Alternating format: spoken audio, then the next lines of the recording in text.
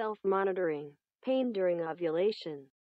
You can learn how to determine independently the release of the egg based only on subjective sensations. You feel pain, but do not see with your eyes.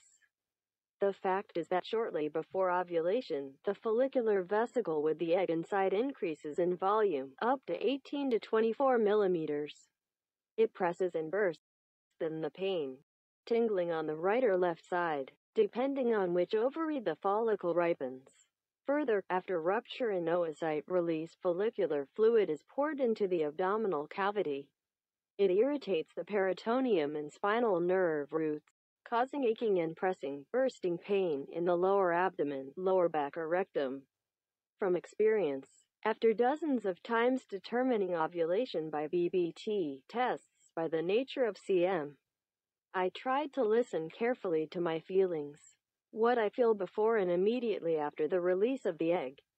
So I learned literally up to an hour to determine if ovulation occurred. Most often, it occurs in the afternoon, in the evening. The tension and swelling of the lower abdomen and pain in the rectum, it means that the follicle burst. On the day before, I felt increased humidity and wanted intimacy. All match. If you feel a bursting pain in the lower abdomen, then take active planning as soon as possible. If the previous SI was more than 3 days ago, most likely you will have a boy.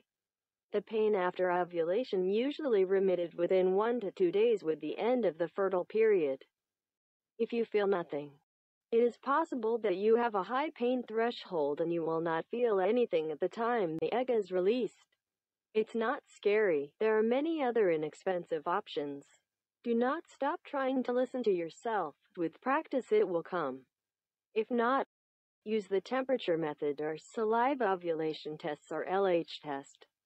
You can verify the correctness of your calculations after about 14 days from the beginning of your period. I wish you a big fat positive and happy pregnancy.